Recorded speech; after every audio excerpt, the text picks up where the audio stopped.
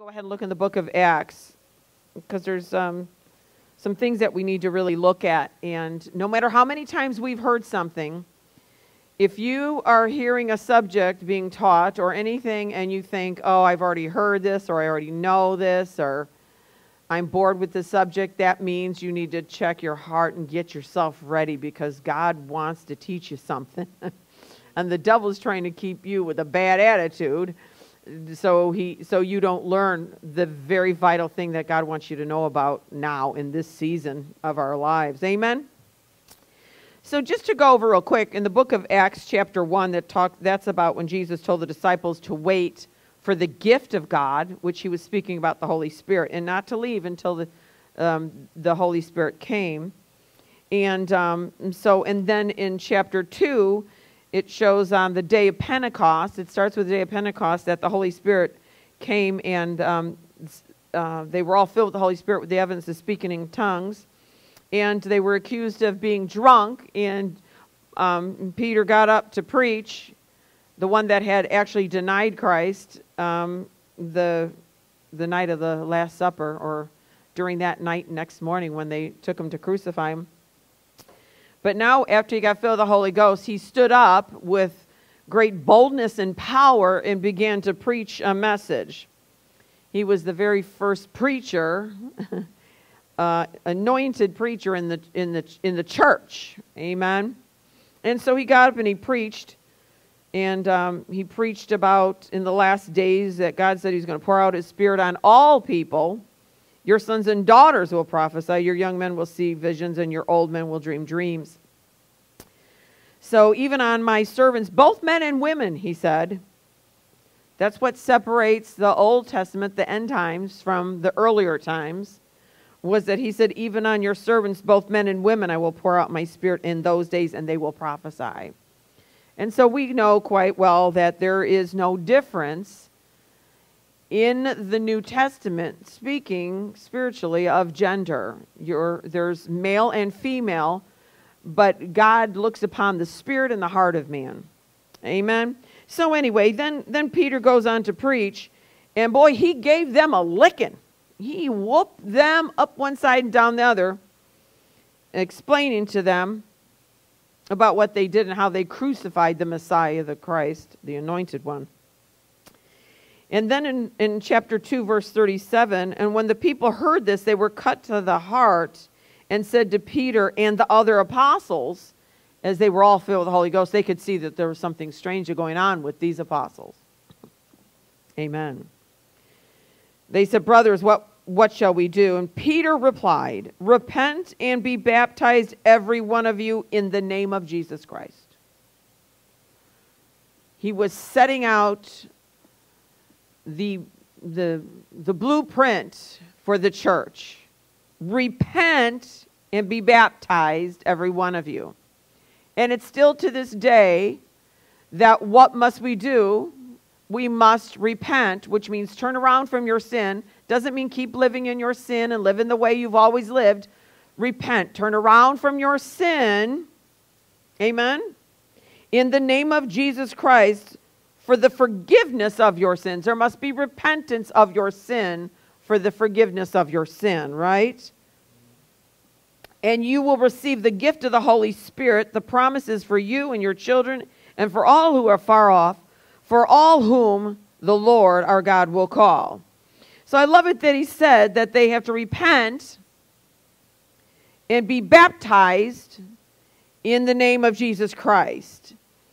And so then after that day, they had, they had turned around and turned their lives to God. And they had their first glorious revival, and thousands got saved, right? So, and then daily, they had fellowship one with another. They were coming together and sharing meals, and just, how we all do. Christians are good at food. We got it. Got that down. But, so they were believing, and people were being added to their number daily. People were being Christians. We're talking about revival was going on. So then in chapter 3, it talks about Peter and John. This is chapter 3, verse 1. One day, Peter and John were going up to the temple at the time of prayer at 3 in the afternoon. And now a man who was lame from birth was being carried to the temple gate, Beautiful, where he was put every day to beg from those going into the temple courts. When he saw Peter and John about to enter, he asked them for money. Peter looked straight at him, as did John, and then Peter said, "Look at us." So the man gave them his attention. He gave them his attention. I'm going to turn this fan off. Hallelujah. That's what you got to do when you're in church. You got to give your attention. And a lot of people flail in their walk with God and in their growth with the things of God because they don't pay attention. But he gave them attention, expecting to get something. That's what we have to do. We come to church, we pay attention because we're expecting to get something that's going to change everything. Amen. And then Peter said, "Silver and gold I do not have, but what I do have I give you in the name of Jesus." Now see, Peter was all about the name of Jesus. He said they got to repent and be baptized in the name of Jesus. Now he's speaking to this man about being healed. He said, "In the name of Jesus Christ of Nazareth, walk." Taking him by the right hand, he helped him up, and instantly the man's feet and ankles became strong. He jumped to his feet and began to walk, and then he went with them into the temple courts, walking and jumping and praising God. If you couldn't walk for your 40 years, you'd be excited and you'd be walking and jumping, right? Now let me just say what happened here. This was a miracle. If we can understand what a miracle is, the difference between healings and a miracle. A miracle, God can heal somebody in the course of time.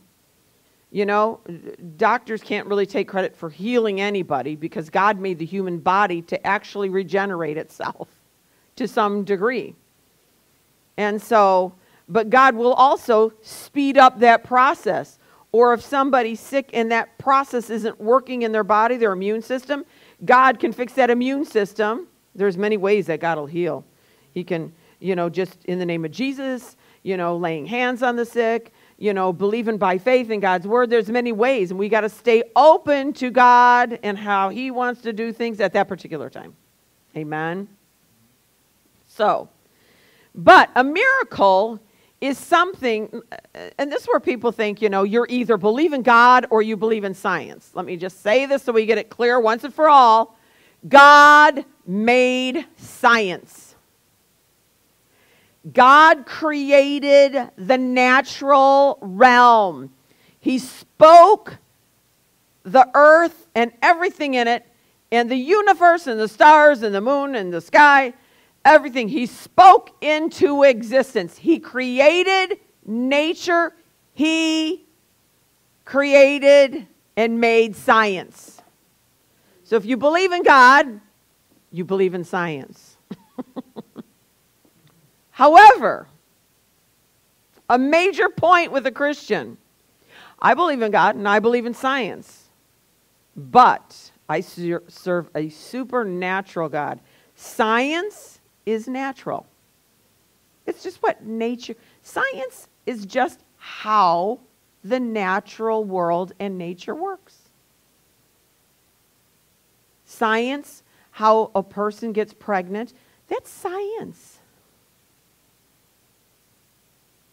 DNA, that's just science. God created the natural world, and therefore he created science. Amen. But God is a supernatural God, and he can at any time supernatural a situation. That's called a miracle. It's when the divine power of God clashes into nature and something changes that nature can't do. Amen. So we are supernatural children of a supernatural God. And so when Peter came in contact with this lame gentleman, and he took him by the hand, and in the name of Jesus, he got up and walked. Amen. But he didn't just walk. He was jumping, and he was skipping and a hopping and a singing and a dancing. Amen. So, in verse 11, while the man held on to Peter and John, all the people were astonished and came running to them in the place called Solomon's Colonnade. When Peter saw this, he said to them, "Fellow Israelites, why does this surprise you?" Now let me just say, he's talking to the people that were around just months before when Jesus went around doing miracles and healing all that were oppressed of the devil. These were the same people that he had fed, that Jesus had multiplied the fishes and the loaves, and that people that were getting healed and blind eyes were being opened, and all the miracle signs and wonders. And on what they celebrate is Palm Sunday, is when Jesus came into Jerusalem. Amen. And they all flocked to see Jesus. So if we can just understand that the disciples weren't talking to them about somebody that they didn't know or hear about. They saw it in the tabloids, the newspaper. The fake news even covered it. So, he says, "Why do you stare at us as if by our own power or godliness that we made this man walk? The God of Abraham, Isaac, and Jacob, the God of our fathers, has glorified his servant Jesus. You handed him over to be killed, and you disowned him before Pilate. Though he had decided to let him go, you disowned the holy and righteous one and asked that a murderer be released to you. You killed the author of life." How do you like that? Now, this is Peter preaching to people to get them born again. We are living in the weirdest society where I've never seen so much mamsy-pamsy in all of my life as I see now. Where people are so easily offended. People they say they don't get saved because Christians don't act the way they think they should. Well, then why aren't you acting the way you think a Christian should act? What a hypocrite. Because you're not seeing an example. Then be the example. But he was saying to them, "Why do you stare at us as if by our own power and godliness that we had made this man walk?" As if. If we can just take a look at what was going on in the early church and what has faltered in today's church. Because God used Peter to do a miracle, a notable miracle, in front of all of these people. Now, if this would happen today, you'd have to get security for the preacher. And you'd have to get him a special kind of car and a super-duper airplane and keep him away from the masses. And take up a giant offering and usher him in the back door where nobody can see him before he comes out, and then usher him out the back so nobody can come in contact with him. That's what got in the church. These men with great power that were doing miracles, signs, and wonders were out among the people. Amen? So, then he says, "By faith in the name of Jesus, this man whom you see and know was made strong. It is Jesus' name and the faith that comes through him that has completely healed him, as you can see." They said, "We're not taking any credit. It's not because I've prayed many hours." I'm just saying what's in the church. It's not because, I pray so many hours and God shows me visions. This is what's in the church. We've got 1,000 members. We've got 10,000 members. We got so many we can't count our members. And then you get around preachers and they're all, how many are you running? How many are you running? Why do you want to know? What does that have to do with anything? This is what got in the church. Comparisons, because somebody wants to feel better about themselves. Well, I've preached in front of thousands of people. So what? You ain't got nothing if you don't have Jesus. And if you ain't preaching Jesus, if you're preaching yourself, just give it a minute. You'll falter. Do we wonder why so many preachers are falling to the wayside, quitting ministry? So many preachers. Now, this is not a bag on preacher. We're talking about what got in to the church and what has to get out of the church. How the church started when Peter did miracles, signs, and wonders is don't look at us as if we did this. I'm neither taking the credit or the downfall. It's by Jesus' name and Jesus' name alone. Amen. And so, anyway, then he said, now, fellow Israelites, I know that you have acted in ignorance. So, in other words, you fools, look what you did. But I know that you acted in ignorance, as did your leaders. But this is how God fulfilled what he had foretold through all the prophets, saying that this Messiah would suffer. Repent then and turn to God, so that your sins may be wiped out, and that times of refreshing may come from the Lord. That is what has to happen in the church. We've got to live a life of repentance and ask God to help us and strengthen us to live as he would desire for us to, where he's our priority. Not when we're in a jam and a pickle, but he's our priority in the good times and in the bad. The ups and the downs, the ins, the outs. That God is always priority number one. And what God wants for us and for our lives is priority number one. The church has gotten real loosey-goosey, greasy, whatever, because people are living as if I have all these plans and I just want God to bless them. I've been to some Bible studies. I've been to around where there's celebrities and stuff. And they just butter them on one side and butter them on the next. And all try to tell them how, oh, God wants to give you this career. You'll be rich and famous. I think I want to slap somebody.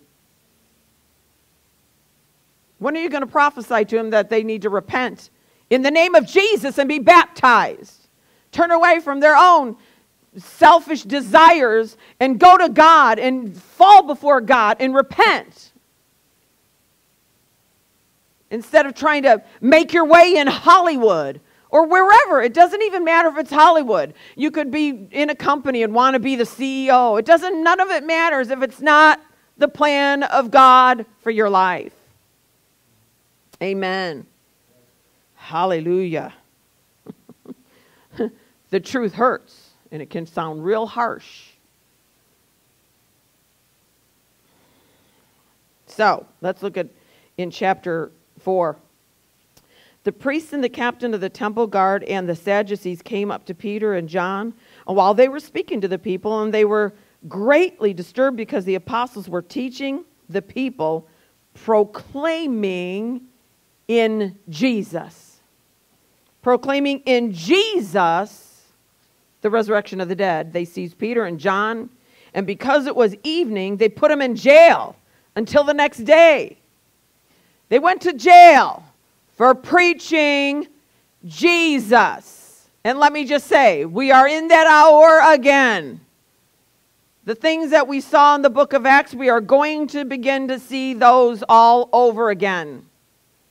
The only thing they're going to add to it is being beheaded, because they went through great persecution.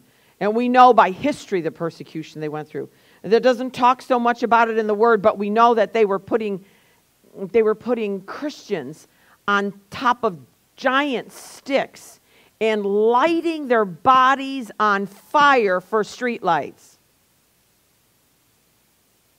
They would line the city streets with sticks and put Christians' bodies on the top and light them on fire for light at night. They were night lights.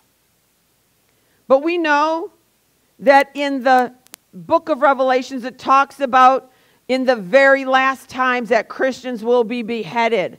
Are you ready to be beheaded? You are not. People are like, oh, I'm ready to die for God. I'm ready to die for Jesus. You're not ready to die for Jesus if you can't live for him. You will balk at the opportunity. So in verse 4, that was just extra. They seized Peter and John, and because it was evening, they put him in jail until the next day. But many who heard the message believed. Woo-hoo! They heard a harsh message. They heard a tough message, and they believed.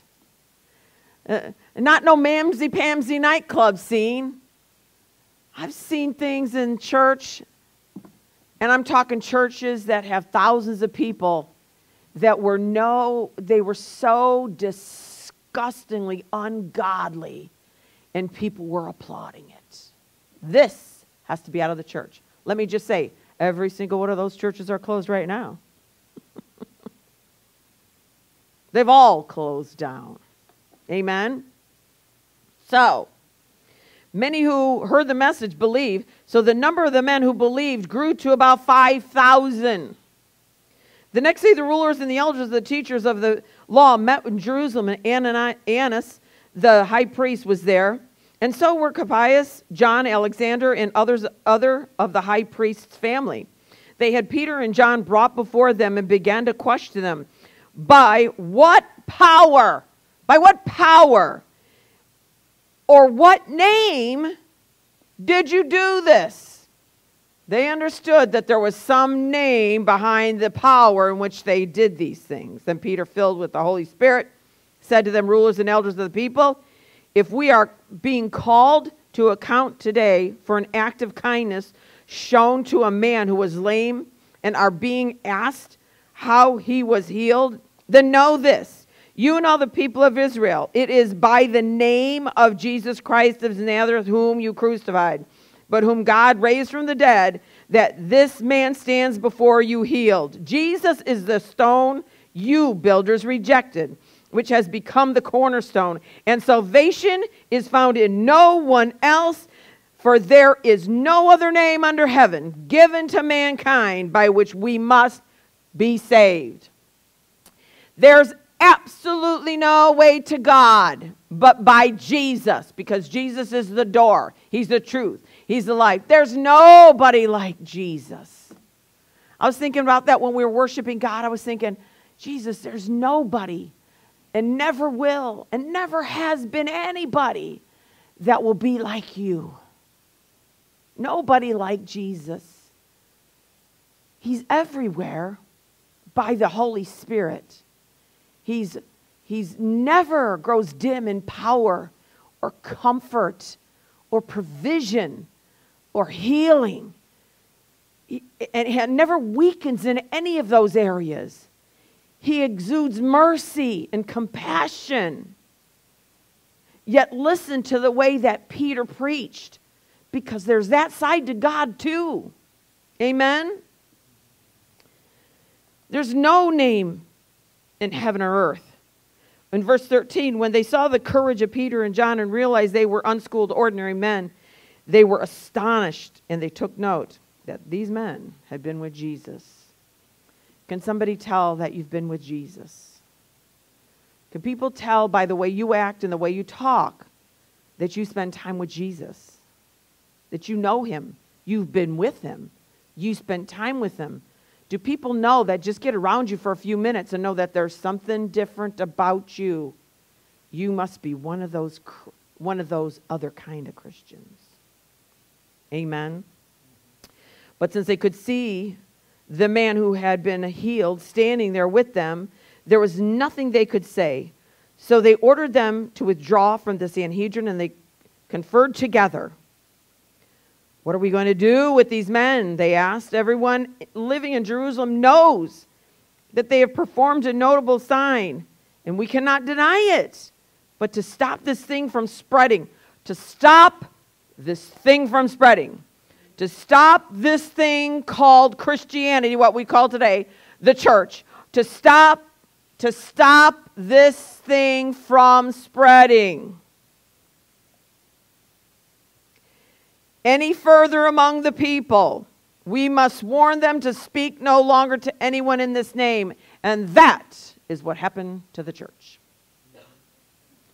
We stopped this thing from spreading. I'm talking about the New Testament, Holy Ghost, tongue-talking, blood-redeemed, powerful, miracle-working church. To stop this power from moving forward, we must demand that they don't preach or teach or talk about the name of Jesus. And that is what got in the church. What got in the church is preachers no longer wanted to offend anybody because they'd rather have a crowd than have the power. You've got to make up your decision. It's your decision. Make up your mind. You need to contemplate. Do you want numbers? Do you want people to think you're all that? Or do you want the power? Because you can't have both. I'm talking about wanting the fame that Hollywood had got in the church. People wanting fame and fortune. People preaching for money and for fame. Notoriety, recognition. So they told him to stop talking about the name of Jesus. So people decided, well, we want to find out from sinners and baby Christians why they don't go to church. This is how, let me just say, this is how the user-friendly movement started. If you go to any of your unsaved family or friends, and you go to Christians that are mad at the church, or mad at their pastors, or mad at God, and you go to them and ask them, what kind of church should we have that would make it easier for you to go to church? You will have a church with no power. Because people that get offended constantly and that get offended and stay offended are going to be offended. Because the word itself is an offense to those that hear it and don't believe. If you want to make a person that's not saved come to church, you're going to have to let them drink and sin and do everything and don't talk about the Bible and don't talk about Jesus and don't talk about the Holy Ghost and don't talk about the blood if you're going to get these people. You can fill up a huge social, it'll be nothing but a social gathering because you'll have no power if you can't proclaim the name of Jesus and boldly say whatever God tells you to say. If you're more concerned about what people think. God even said in his word, if you're more concerned with what man thinks than what he thinks, you are not fit for service in the kingdom of God. All we got to care about is what does God say? What does God think? Amen. So in verse 18 he says, then they called them in again and commanded them not to speak or teach at all in the name of Jesus. But Peter and John replied, which is right in God's eyes? I love the boldness of being filled with the Holy Ghost.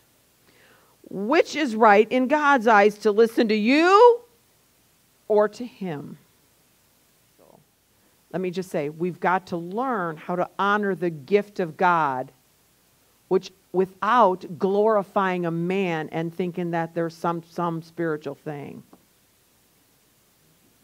We are who we are, and God called us to be what he called us to be. But we're all the children of the living God. We're all a part of the body of Christ. And we all have got a job to do. And we can't take any glory for what God chooses to use us for. And we can't be ashamed of what God uses us for either. God needs all of us doing our part and knowing that we all have access to the name of Jesus. The miracle-working name of Jesus. All glory and honor and praise will always go to the name of Jesus. Amen. I really feel like there's power, wonder-working power in the name. In the name. There is power, power, wonder-working power in the wonderful, powerful, beautiful name of Jesus. There's always been, and there always will be. It'll never weaken any time or any day. We've got to remember who we are and who it is that we serve. Amen. We've got to remember morning, noon, and night that we can call on the name of Jesus. That's the thing that the disciples knew immediately. It's in the name of Jesus. Not us. It's the name of Jesus. Can we see how what happened in the last 30 years in the church, how it just got opened up to complacency and mediocrity, and sin got in, Hollywood got in, ungodly music got in. Music became about the person singing it. Music became about people trying to get a career off of their talent that God had given them. These things have to change. There's going to be a whole nother kind of music coming. But God's looking for clean vessels that will not take the glory as they have in the last few decades. God wants to raise the dead, but he's looking for a vessel that will not take the glory. Because when people I've been around for 40 years, and I've seen every kind of televangelist, big preacher, big church pastor, and I have seen them drop like flies because they tried to take the glory for what only God could do. God wants to use man and woman, boy and girl. People will fight about anything. We're not fighting about anything. We're just going to preach the name of Jesus. If they don't like it, that's between them and God. But as for us, we can't help it. He's all we have. Amen. And he gave us the Holy Ghost, and he said, be filled. To stay filled. Amen. Hallelujah. Well, let's pray. Father, we just thank you for your word, for your precious word, Father God, in that you are moving and awakening your church as in like no other time, Father. That there's been so many mighty, precious moves of your Spirit, different waves, different seasons, all about your word and about the infilling of your Spirit and about healing, about who you are. But Father God, I thank you at this hour. You are shaking everything that can be shaken, and that your people will arise and give you all the glory and the honor, give you all the praise, for it's only by your name, Jesus, that we can be saved, and by the name of Jesus that miracles will happen. In Jesus' precious name we pray. All those agreed said, amen, amen, amen. Hallelujah. Well, glory to God.